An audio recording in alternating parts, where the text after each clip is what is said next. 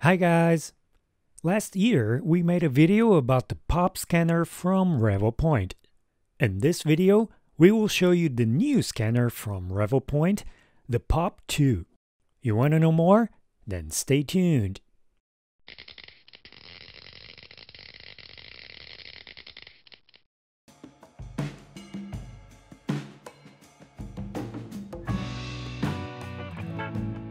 Hi guys, welcome back! My name is Rui and this is the Rui Raptor YouTube channel.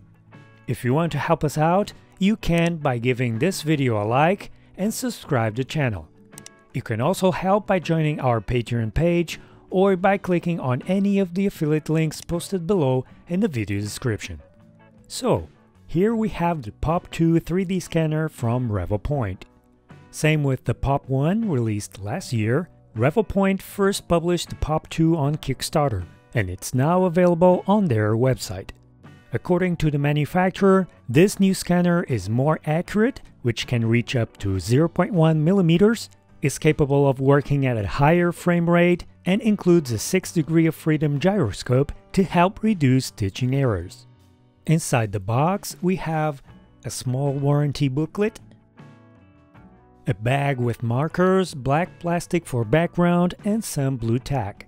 A platform with markers on it, but this is only included with the premium package that we will explain in a few minutes. Several different USB cables,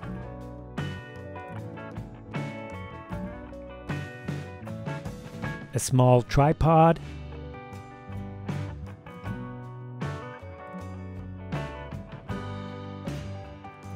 an adapter for the scanner, a cell phone holder, a USB adapter, a small bust to test the scanner,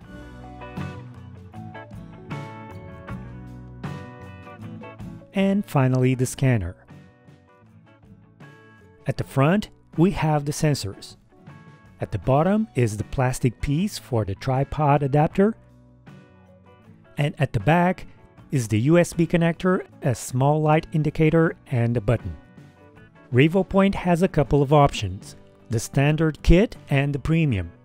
The premium also includes a turntable with the platform that we already showed, a power bank, which is also a small tripod, and a bag. And this is the power bank. With this, it's possible to power the scanner so you don't need to use your cell phone battery. It can also be used as a tripod. The battery capacity is 5 amps.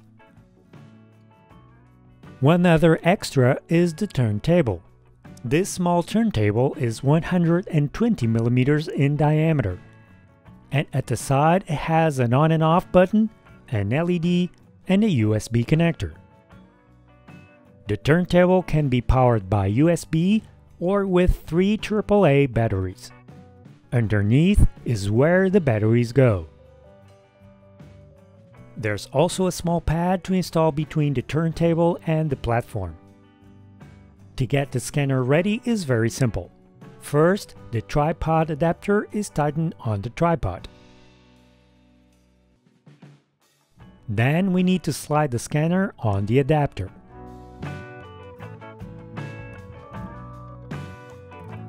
Make sure the knob is tightened so that the scanner is secured.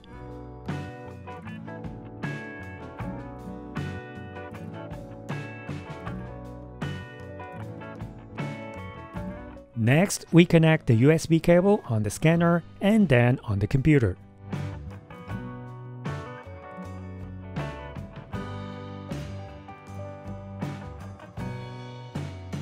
With the software installed, the computer should recognize the scanner by itself. At the back of the scanner, the blue light should be on, and when the scanner is ready to work, it becomes green. The scanning software is very easy to work with, and if you are familiar with the previous version, this one is very similar. To start a scan, we first need to click on the upper right button. Then there are a few options we need to choose from. The first one is if we want to do a fast scan or a high accuracy scan. Next is the scanning mode, where we can select between feature, which is used to scan parts with multiple faces, body, which is used to scan a person. With marker, we can scan parts that don't have many faces and therefore we need to use markers.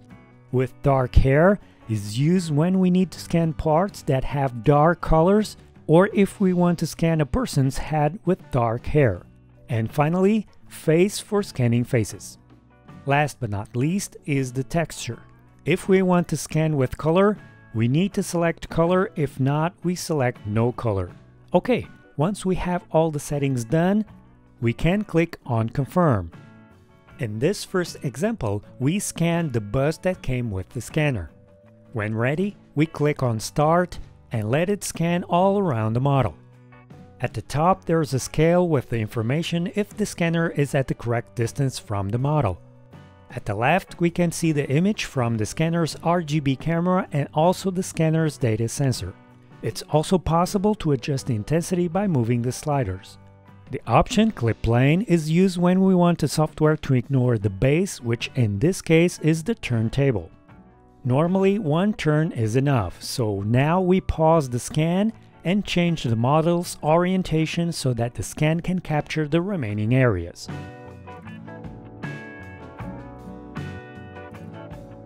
The software will detect the new orientation and match the scan.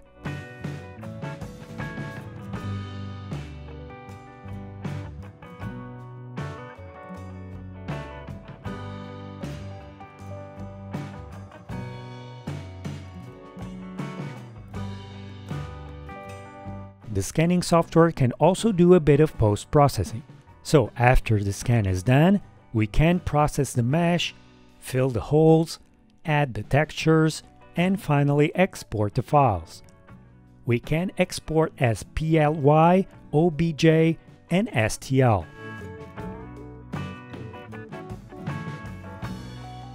The second software is only for post-processing, but has a few more options, so in certain cases, it can produce better results.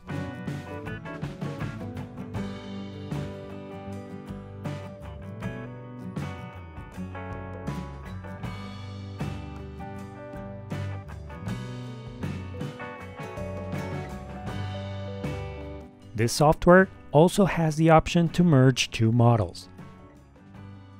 And this is the scan result that we got. We then decided to load the file and run it in one of our 3D printers.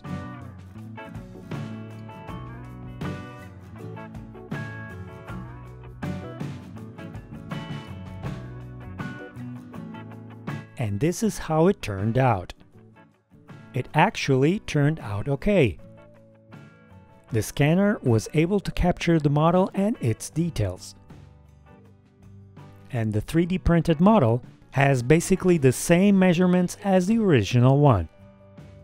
We also tried other models with different sizes and levels of detail.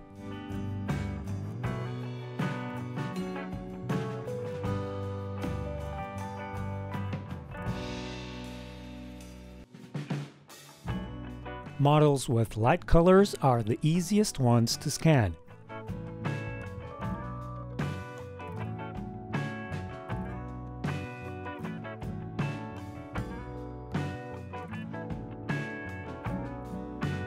And here is the result.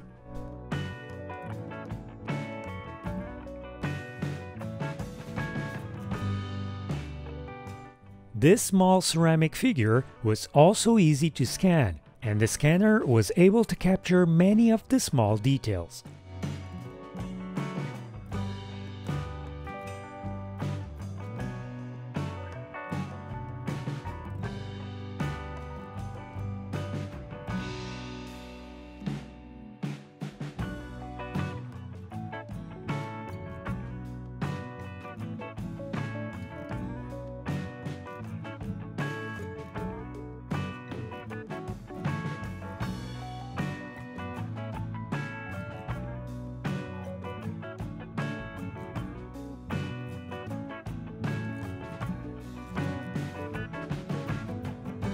Here you can see the original one at the right and the 3D printed one at the left. Here we can see that the scanner was able to capture the small details of this small figure.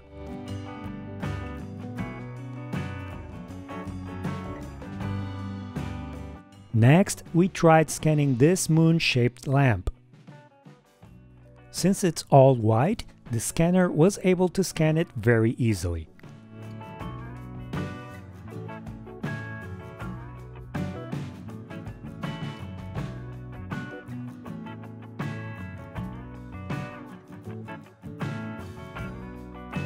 And here is the 3D printed version.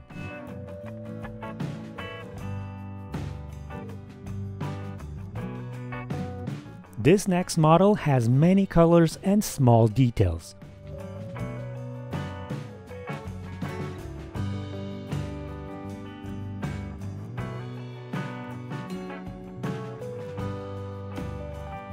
The scanned colors might be more or less the same, depending on the light, just like any other camera, and configuration in the software.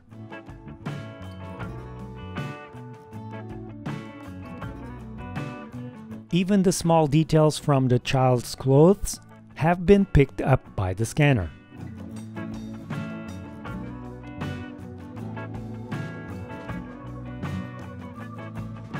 This next model has some dark areas on it, like the eyes, nose, and feet. For those areas, the scanner had a bit of hard time to capture, especially the feet.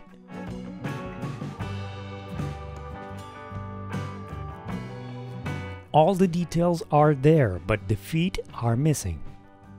For these cases, we could use the dark mode, but that will interfere with the other areas and lose a bit of detail.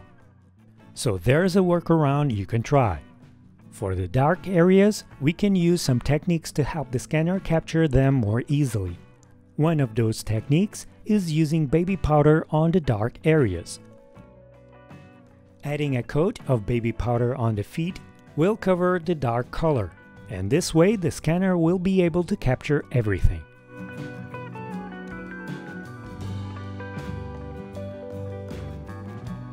With the baby powder, we now have the scan with the feet included. For models like this one that are very reflective, scanners in general are not able to detect, and the Pop 2 is no exception. For cases like this one, we need to use special techniques, but baby powder is not one of them. On the market, you can find spray cans like this one, for example, that are used just for scanners.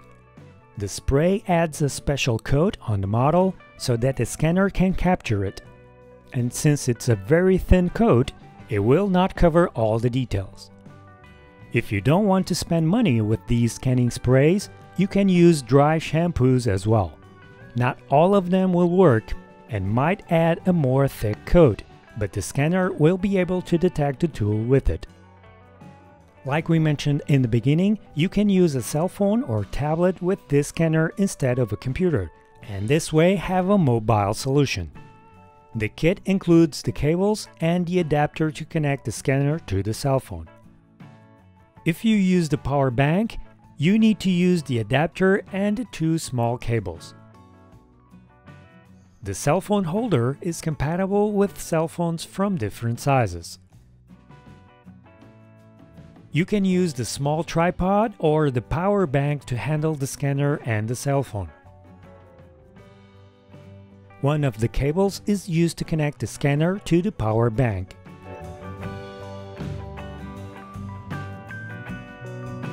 And the other is to connect the scanner to the cell phone. The app that runs on the cell phone is very similar with the PC version. And the scanner is now ready to scan anywhere.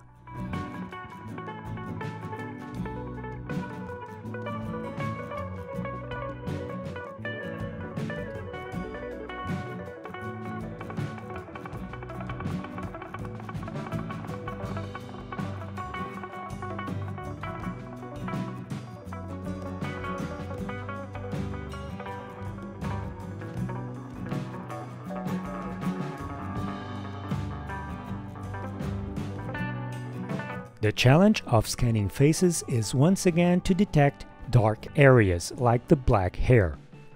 If we select the dark hair mode in the software, the scanning settings will be automatically changed so that the scanner can capture those difficult areas more easily.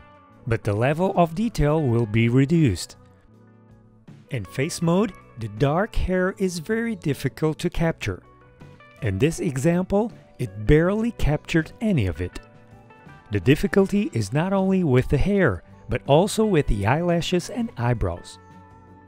When using the body mode, some amount of hair was captured, and with a bit of effort, it might be possible to capture most of it. If you want to scan for modeling and not for 3D printing, adding the color to the scan helps and produces this result.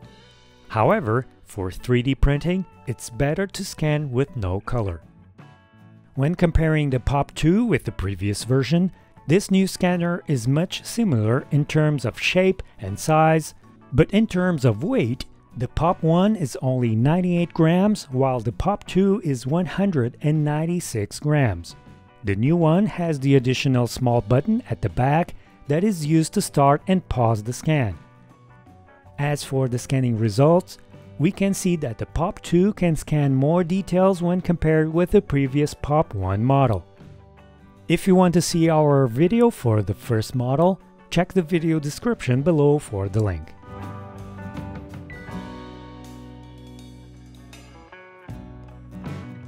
And that's it, you guys. Hope you liked the video, and if yes, don't forget to give it a like. We will see you guys next time. Bye!